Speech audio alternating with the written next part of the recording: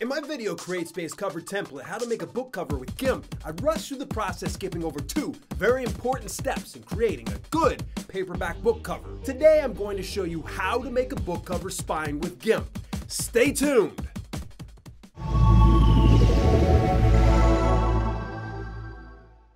Welcome to Self-Publishing with Dale, and if you're new to this channel and you want to learn how to publish and profit the right way, then subscribe and hit the bell icon next to it to get notifications on all my latest videos. Recently, I had a viewer submit a question on my video about how to make a book cover with GIMP. He asked, where's the spine on the cover? Great question. In this channel, I try to keep my videos brief and to the point so you spend less time watching my videos and more time publishing. That's why asking questions in the comments are so important. Before we go into the book cover spine tutorial, you should know what merits a spinal matter.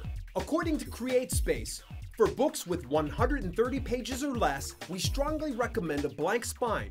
Blank spines are required for books with less than 101 pages. Don't try to test them on that rule of spinal matter on smaller books. Trust me, I've tried and the cover either comes out wonky or Createspace rejects it. A general rule for all print cover matter is to keep all relevant material away from the pink bleed lines. If you don't want to lose it or have it fouled up, then keep it away from the bleed areas. Here's how to make a book cover spine with GIMP. 1. Select the text tool.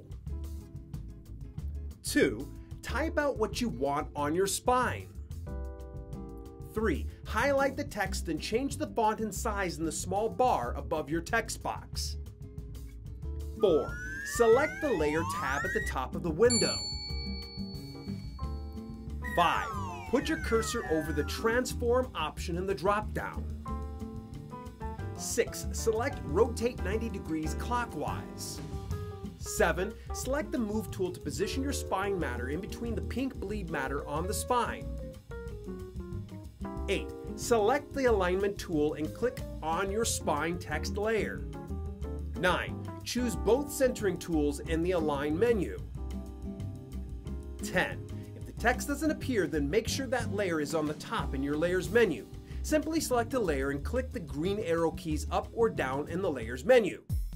I read all my comments and do my best to serve you, the viewer and subscriber. Please subscribe. Now what about that pesky back cover anyway?